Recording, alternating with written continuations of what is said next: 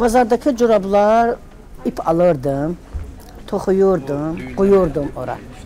Satanda pul verirdi mənə. Sonra Gilent olurdu, zakaz olurdu, qızlar gelin gedən analar mənə deyirdi ki, belə filan qədər toxu gilən bir 10 cüt, 20 cüt, 30 cüt, 50 cüt.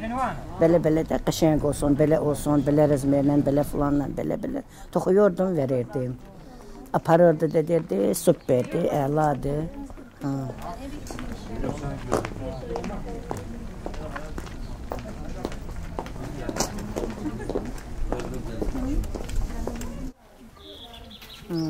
Adım Gülanədir. Qusarda yaşayıram. Yaxşı uşaqlarım var, yaxşı həyat yoldaşım var, nəvələrim var. Şərik! Əsəbləşirmiş bu belə. Biz ləzgilərik. Belə ləzgilər Qusardadır çoxdur. Ləzgi adamlar zəhmətkeş adamlardır. Xüsusilə xanımlar zəhmətkeşdirlər.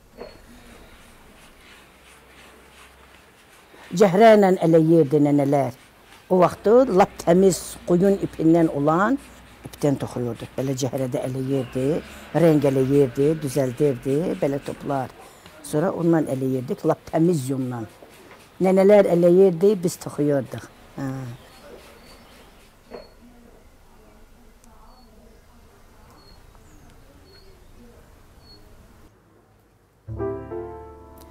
Mənim adım Sevildi. Mənim 65 yaşım var. 2 oğlum var, 5 nəvəm var.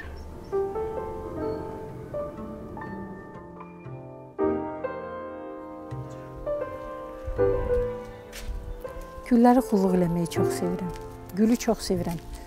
Qışda yer yoxdur, soyuqdur. Mən bütün bu güllər hamısı balkonda ayrı bir stol qoyuram. Yerlərə, qıraqlara hamısını gül düzürəm.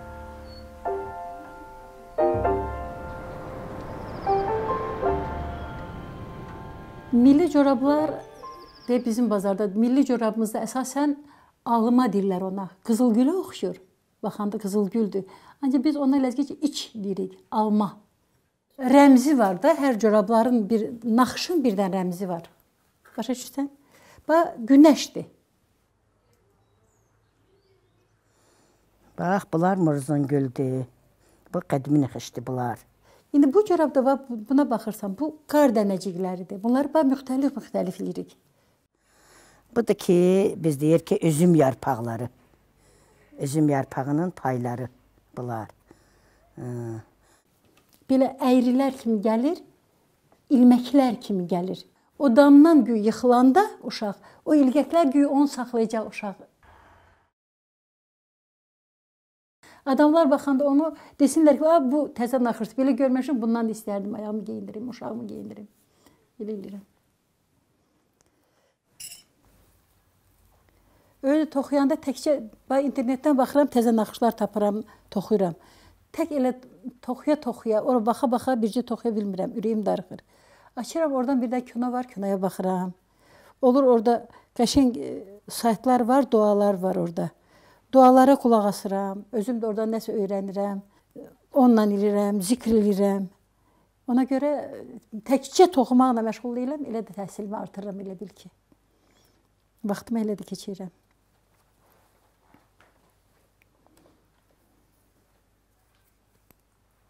Çalarları gündüz vaxtı baxıram, tuturam sapı, qoyuram, onun üçün rənglər burada çox.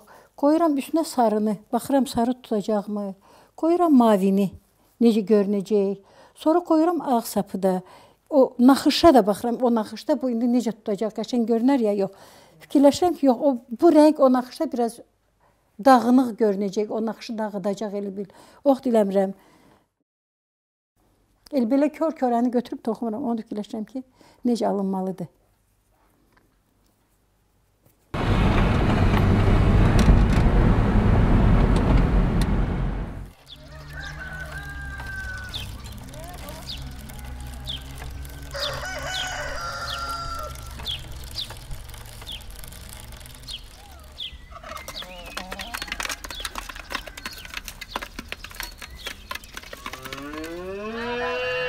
Kənddəki şərait, insanlar təsərrüfatla məşğuldurlar, əkirlər, toxunurlar.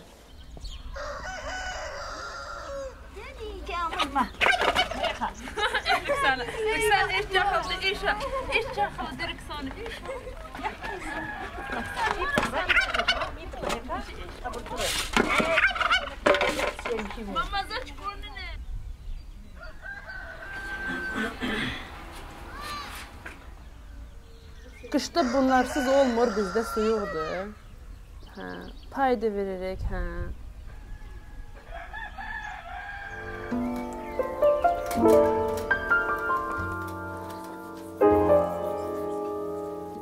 Mənim adım Vera.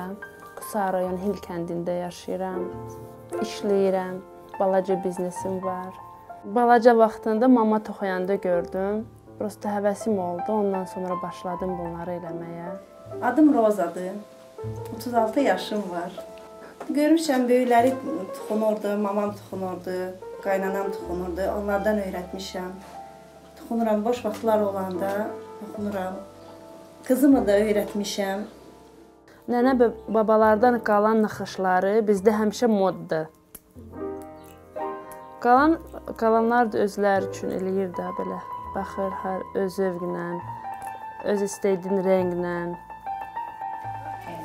Toxuna bilməyən, toxuya bilməyən qızlara, gəlinlərə, nənələr, babalar yaxşı baxmırlar. Sizdən gəlin olmaz deyirlər. Deyirlər ki, mütləq toxuna biləsiniz. Nəsə əlindən gəlməlidir. Sevməlisiniz bu işin. İşi görəndə çox gözəl işdir, sevməlisiniz.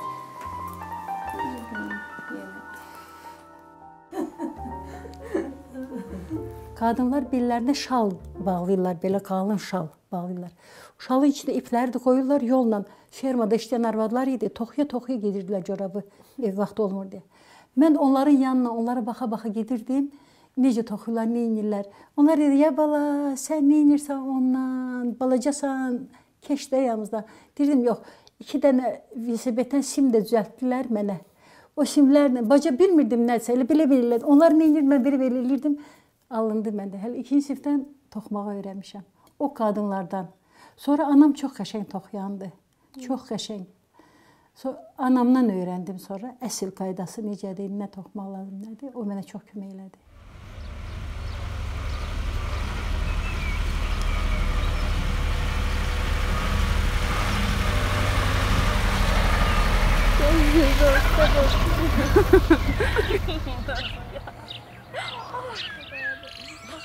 Anamdan da öyrətmişəm. Anam deyirdi ki, nə edirsən onlardan, dərsləri oxu. Mən deyirdim, yox, mənim həvəsim var, mən toxumaq istəyirəm. İndi çalışacağım ki, nəvələr üçün öyrətəcəm. Həvəsləri olsa, nəvələr biraz böyük olsun, ona öyrətəcəm. Gəlinə öyrətmişəm. Ay Allah, bax balaca deyir. Yalla. Gini kavur, ha, gini. Kaya evi, ha. Gini kavur. İna kutura, ina. Ha, вот. Hanıma. Hanışını. Çıkaz oturmuş. Jizan, ha, hamani. Gini kağızı yağalar. Ha, вот. Süper. Bizim yaxşı nənəm var idi, nənəmdən öyrətmişəm. Qonşu nənəm var idi, o savxozda işləyə gedirdi. Bax, belə yolda toxuyurdu, ondan həvəsim var mənim.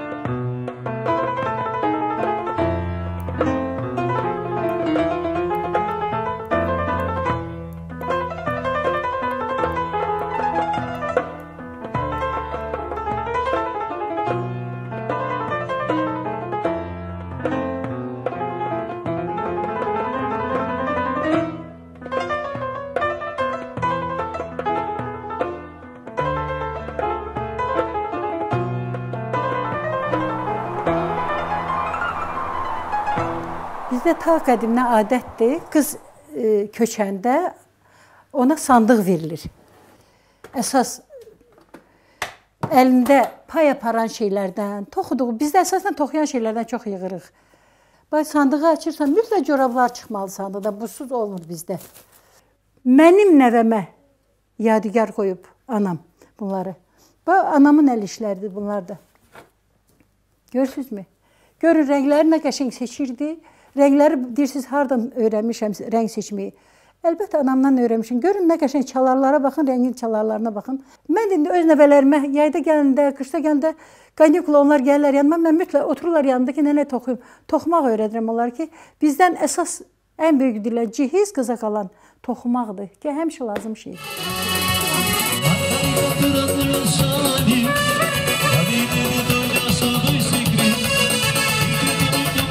Hə, toya gedəndə, toy olanda toya gedirəm. Bu ayda çox toylar var bizim. Hə, siz üçün də olsun toylar. Belə xoşbəxt olsun, Allah kömək olsun.